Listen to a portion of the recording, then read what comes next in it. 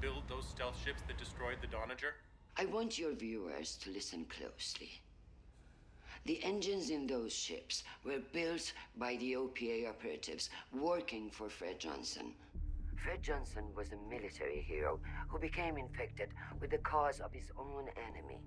He turned his back on Earth. With his own fleet, he believes he can go from being a terrorist to a statesman. He cannot. My father taught me something. Never listen to what people say. Just watch what they do. Hello? Undersecretary. Hello? Hello? Hold on, I can't hear you.